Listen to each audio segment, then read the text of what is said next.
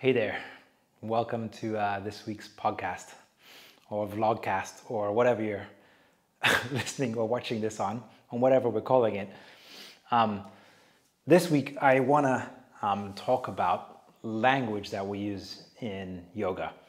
I did a social media post a couple of days ago, and I just called it language and with exclamation marks, and it got a lot of feedback. And those of you who know me will know where I'm going with this. Those of you who don't know me, the way that yoga teachers use language is so impactful in many ways on yoga students. The specific language I want to talk about here is the words pose and the variations, pose variations, and pose modifications. These are words that so many yoga teachers use. There is a yoga pose, there is a pose modification, and if you've nailed the pose, well, then there are variations. These words infer by their very use that there is a standard pose. And if you go on the internet and search Paschimottanasana or Trikonasana or Urdhva Dhanurasana, so seated forward fold, triangle pose, or wheel pose, there will be standards, and sometimes you'll see, or there'll be very obvious right and wrong ways of doing these poses. And some, particularly social media posts, you'll see all these arrows and labels saying, lengthen this and pull this in that and do that, and then you can do, quote unquote, or air quotes, the pose. All of this language and that imagery with all the arrows and do this and do that, pull this in and lengthen that and do that, all implies that we are going somewhere with a pose. We are going to a standard shape, which we all can achieve if we do all of those things, as the teachers say. I want to challenge in this mini podcast all of these ideas. And then, if you cannot do the pose and you're a beginner, well, then there are modifications. I'm using if you're watching the video version of this podcast, well, then I'm using air quotes. There are modifications with blocks and straps and blankets and knee bending or arm bending for those who cannot do the right pose, the standard pose. Even I use that language there for whatever reason. And then, once you've nailed the pose, and so modification strategies and modifications are for those who cannot do the pose for whatever reason. And then there are variations. Variations, once you've done the pose, well, now you can do a twisted variation, or you can put your arms and hands in different places to take it deeper, take it further, take it more advanced. These should be ideas which are all super, daily things if you're a regular yoga practitioner. If you're a teacher, we use these languages. I wanted this episode to healthily question all of these ideas. And I want to do it by going out of yoga and talking about basketball and horse racing. Stay with me. You'll kind of like, where are we going with basketball and horse racing? That's not got anything to do with yoga, but stay with me. I will be coming back to yoga. Basketball. The slam dunk. The slam dunk where you run at the hoop and gain airtime by jumping off the floor and slam dunking the ball into the hoop.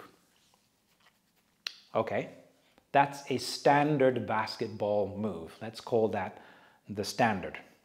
Now let's bring in the basketball students. We're only going to be two, and I'm going to use two extreme body types to illustrate a point.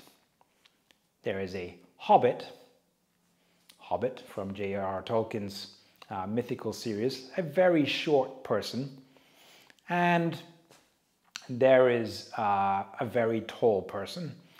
Let's call them Gandalf, for want of another term, but a tall, spindly person, very, very tall. Now, you're going to teach each of these people to slam dunk. I think you can see the challenge right away. Gandalf, he's a wizard and probably can, he's a little bit old, but he's got magic powers. He probably can jump, gain airtime, and he's probably 6 foot or more tall, or 2 meters or more. And he's probably gonna be able to slam dunk if you teach him, leg strength and technique and power and maybe dribbling skills along the way so he can actually get to the hoop to slam dunk. The Hobbit, on the other hand, is small. And I would doubt that a short person, maybe a Hobbit is an extreme example, but a short person, someone who's 5 foot or 5 foot and a half. I'm 5 foot, almost 11. I've never been able to slam dunk. Maybe one of the reasons I gave up basketball. But I've never been able to do it because I'm too small. Even if I gained amazing powers to jump, I wouldn't be able to jump high enough to slam dunk. So are we saying, and I don't think anyone in basketball would say, but is there a standard way for both Gandalf and Frodo, the Hobbit, to learn how to slam dunk? Clearly in basketball, the answer is no. Gandalf, because he's tall, will probably be able to slam dunk. Frodo, the Hobbit, can try and practice as much, but not all is coming. He will never be able to slam dunk in a standard human basketball court on a hoop because he's just too short. Do we then offer modification strategies or modifications for the Hobbit to slam dunk, getting him a step ladder or some stairs so that he can walk up, get close to the hoop, and then slam dunk? Is that allowed? Is that even on the menu? Is that something which we would consider? Maybe, but I don't think it's practical in a basketball game. Clearly, this is a silly, absurd example. Gandalf is tall and has the potential to slam dunk. Frodo is short and doesn't have the potential to slam dunk. We know just from these two extreme body types that not everybody is going to be able to slam dunk. The tall ones possibly can, the short ones never can. Now, if we come out of basketball for a moment, let's go to horse racing. If you notice horse racers, jockeys are always tiny. So now the context, the paradigm of practice, the physical competition is very different. If you throw a tall, large person onto a standard, let's say just the same horse, and a Hobbit on the horse is going to have to work way less. And the small, lighter person is always going to be the better jockey because the horse has to work less to get the speed up. And there'll be all kinds of tricks and stuff. And Gandalf, with his long legs and long arms, if he was going to be like a Mongolian polo player, where the Mongolians they do this thing where they charge along, canter along, and then they jump off the side, kind of do a vault over, bring the feet down on the other side and come back. And if you look at the ones who are really good at that, the guys are like, and gals who do that are tiny. They're minuscule. They're really small. There's never a really tall person because they're just too big and cumbersome and cannot do all the tricks. They cannot get up to speed. There's too much weight for the horse to carry. And then throwing their body around while the horse is galloping or cantering is just way too much effort. So again, this is in a very difficult paradigm here. The short-bodied person, the smaller, lighter person, is perfectly made to do those tricks and to gallop fast on a horse. The taller person with longer arms and legs and more body weight, no matter how hard they practice, are not going to be able to do what the small hobbit-like person can do. This is just pure, I think fairly obvious to all of us that this is the case. Now, let's come back to the yoga world. In yoga, we have standards of poses. We have Paschimottanasana, this one, if you're watching the video cast. Feet together, fold forward. We have Janu Shirshasana. We have Paravrita Janu Shirshasana. And there are always say, and when I did my first yoga teacher trainings, these are the right places to put your hands and feet. For the full pose, that's another word I hear around, like full expression of the pose. We don't use the word standard. And the idea intrinsically, not explicitly, but implicitly put, is that all of us, if we practice, we can do Paschimottanasana or Janu Shirshasana or Paravrita Janu Shirshasana or any other pose. And if you can't do it right now, well then there are modification strategies. For Janu Shirshasana, often it's bend your knee, because the assumption is that your hamstrings are tight, and that's why you cannot fold forward and bring your hands on your feet. So bend your knee, make it more accessible. Modify the pose. And if you practice long and hard enough, you will eventually be able to straighten your leg and have your head on your knee or your shin, or even clasping your hands around your foot for a variation or a deeper expression of the pose. There are other ways of modifying this pose. You could sit on a block, or you could use a yoga strap. Again, so that the pose is more accessible, and that's words we use for those who cannot do the standard pose or full expression of the pose.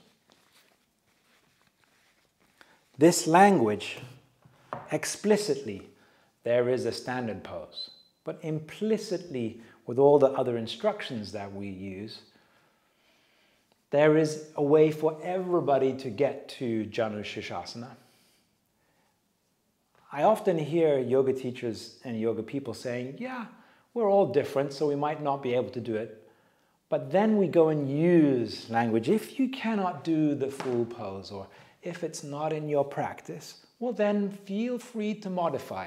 And if you look around a yoga room, you look at the students, it's very rare that students want to modify, because who wants to do the modified pose? When you've got a whole bunch of people who are implicitly and explicitly given the instructions or the idea that there is a standard. Well, no one wants to do the substandard pose. Everyone wants to do the standard. And so I've seen beginners and other people refuse to do modifications, because often in culture of a class or even of a studio, and certainly in some styles of yoga, there is given implicit cues and explicit instructions that there is a standard, and again I'm using the air quotes, pose. And for those that can't do them, they can modify. Then at the other end of the spectrum, if you can do the standard pose, well then you're given variations to do.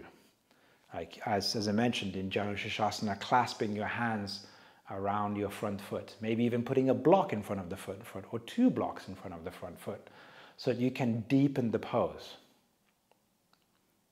Modifications are always seen as advanced options for those who already can do, quote unquote, the standard.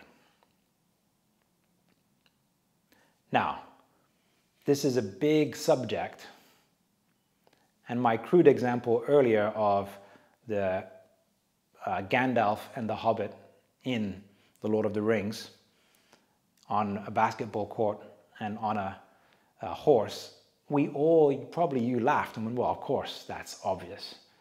Gandalf will be the better basketball player and the Hobbit will be the better horse rider. But what I want to propose to you is that there are not so obvious differences amongst every yogi in a yoga class. Gandalf and Frodo have the same 200 and something bones in their body, but Gandalf's bones are longer Frodo's bones are shorter. Well, this concept goes through every bone in the body. Bones are not only different proportions and lengths, but all of the bones in our body can be different lengths and shapes. And things can face in different directions. Some of the bone sockets, the joint sockets in the shoulders and the hips particularly. And if this is the case, and I'm going to propose to you that it is, and it is,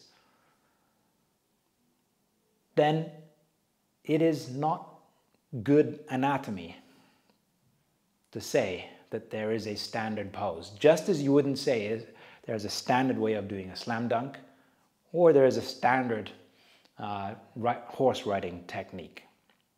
Those are obvious examples that we would all guffaw and agree together that that's not the case. Small people can't slam dunk without springs or a trampoline or bouncy shoes or step ladder or stairs. So why in yoga do we use this language? I propose that we need to completely jettison this. There is no standard pose for any yoga pose. And that means there are no modifications to standard poses if you can't do it. And there are no variations on the standard. If we are all different and we have the same number roughly of bones, but our bones are different lengths, our sockets face in different directions, and our bones are different shapes and sizes and vary in a myriad of different ways, well, then there is no standard. In fact, there is just a reference. There is just, in my Paschimottanasana, there's just a seated forward fold. That's what we're doing. And there is no your feet must be together, there is no your toes must be pointing in a certain direction. There is no modification for people who haven't got to the standard yet. And there is no variation for those that can want to take it further. Just like the basketball example I feel is the most obvious. Frodo will always need springy shoes or a step ladder, and Gandalf will not. Frodo should never be made to feel like he's worse or of lesser value in any way. What we could do, Gandalf certainly has more potential as a basketball player than Frodo. But the value of these two people are the same. And Frodo has more potential as a horse rider than Gandalf does. If this is the case,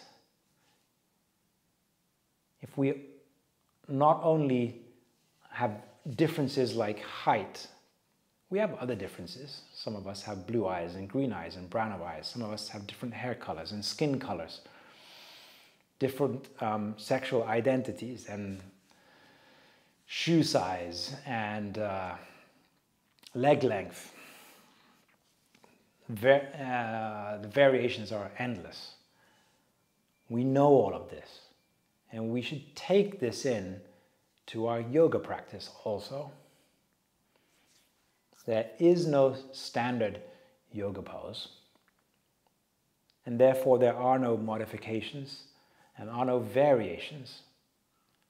I propose that we throw all of this language out. Now, this makes it very, very challenging for those of you listening to this who use all of those cues. Pose progression or pose regression. Those are another words that we use.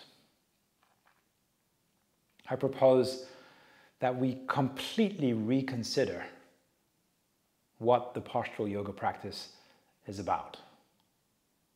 Because if we don't,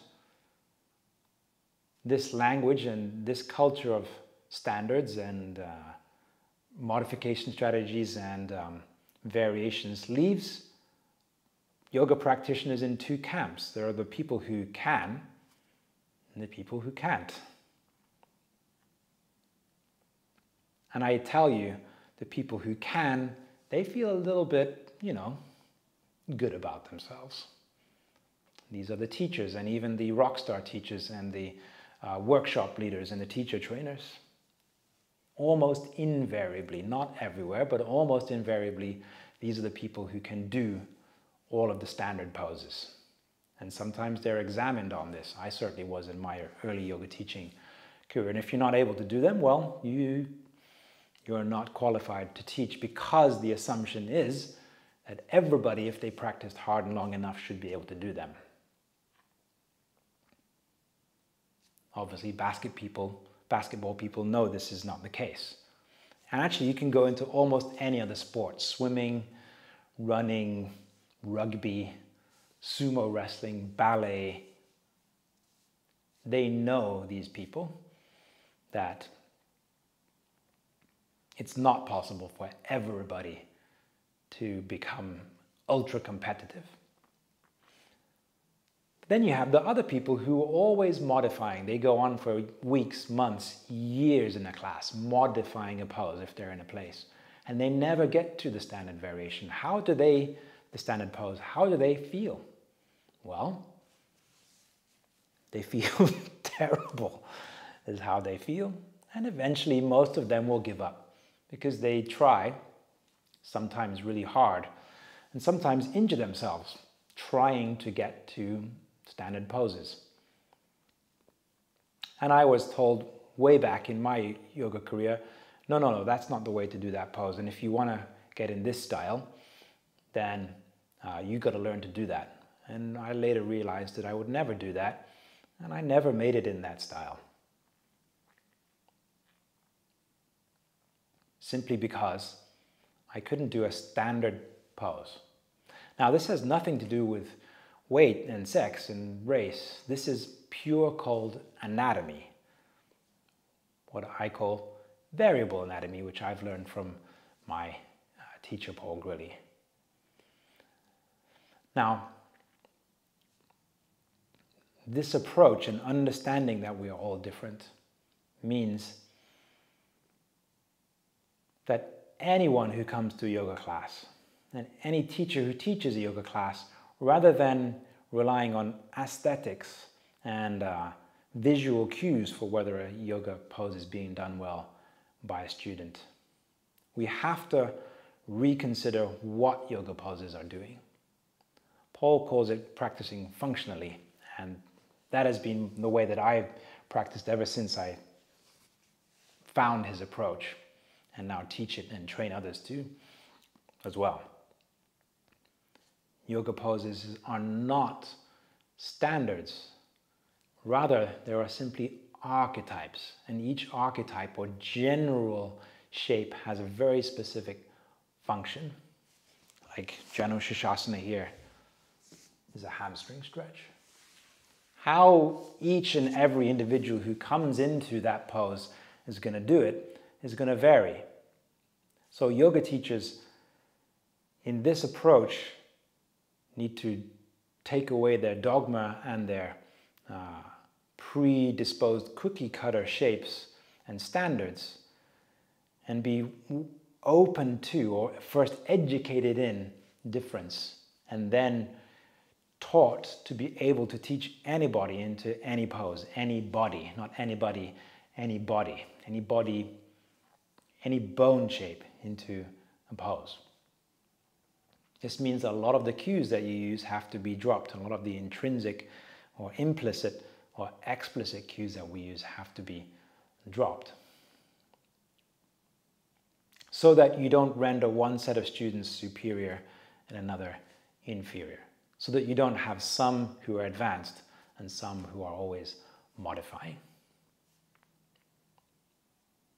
Of course, this is what I spend my days and weeks and months doing, training people to see yoga in a different way. I'm predominantly well known for yin, but I teach hatha yoga as well. And I always have people coming on this course, the Yin Yoga and Variable Anatomy program that I teach, who are amazed that and are liberated by the knowledge that no matter how hard you practice, some standard poses are just never going to come to you, but that doesn't matter because it's not about doing the poses. Of course, you can come on my website and look at my trainings and you can see where this all goes. This knowledge has completely transformed my yoga practice, and I just can't go back to looking at standards or saying to students that they need to modify because they can't do the pose. This is incredibly humbling because those who can do the standards have to also, are invited to consider that rather than being only have practiced hard and worked hard, they're also blessed with a body, just like the tall person is blessed and able to play basketball, and the short one will never compete in that. This is a huge level of the playing field and changes massively what the yoga experience and the yoga practice is about. So, practice well. Practice softly with love. Thank you for listening, and I'll see you around. Take care.